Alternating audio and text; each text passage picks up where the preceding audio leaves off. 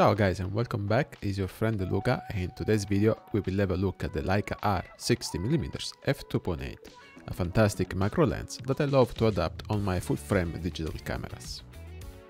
In origin I bought this lens to use it mostly on my Leica R4 film camera, but since I've got this lens I started to use it often also with my mirrorless cameras. Mostly because when I want to have a photography walk, with this lens I'll be sure that I can bring home amazing photos thanks to the macro capabilities.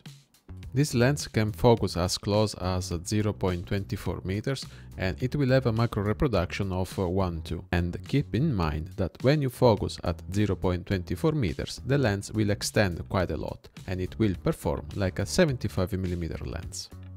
The lens is decently fast at f2.8 and it can be closed up to f22. The f-stops are closing by half stop when turning the aperture ring. The lens has 6 aperture blades that will generate an hexagonal shaped bokeh when you stop down the lens, and it will produce pretty ugly and busy sun stars. Wide open at f2.8 the center sharpness is pretty good, but the corners are just a bit soft. There is vignetting, low contrast and some chromatic aberrations. If we stop down the lens to f4, the center sharpness improves, but the corners are still a bit weak. The vignetting, the lack of contrast and chromatic aberrations are almost gone. And if we stop down the lens to f5.6, the lens will be perfect in every aspect.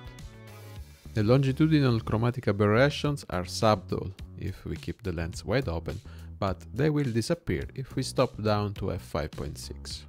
The bokeh of this lens is extremely smooth and beautiful, I think one of the best I ever seen, much better than the 50mm f2 Summicron, and I think this lens is playing in the same league as the 90mm Summicron f2.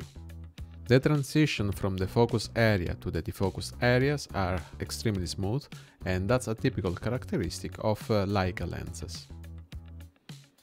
The color rendition of the lens is just superb, there is a great color separation and saturation already at f4.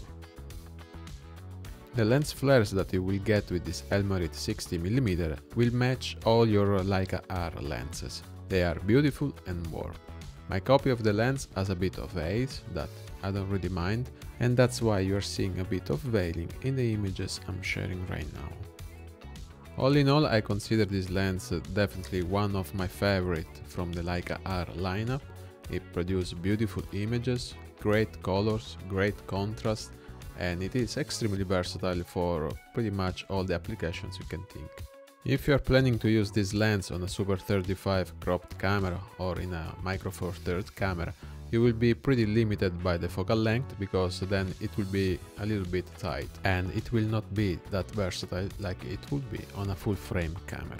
If you own a set of Leica R for video, I don't think you really need this lens in your kit if you already have the Summicron 90mm f2, which can focus as close as 0.7 meters.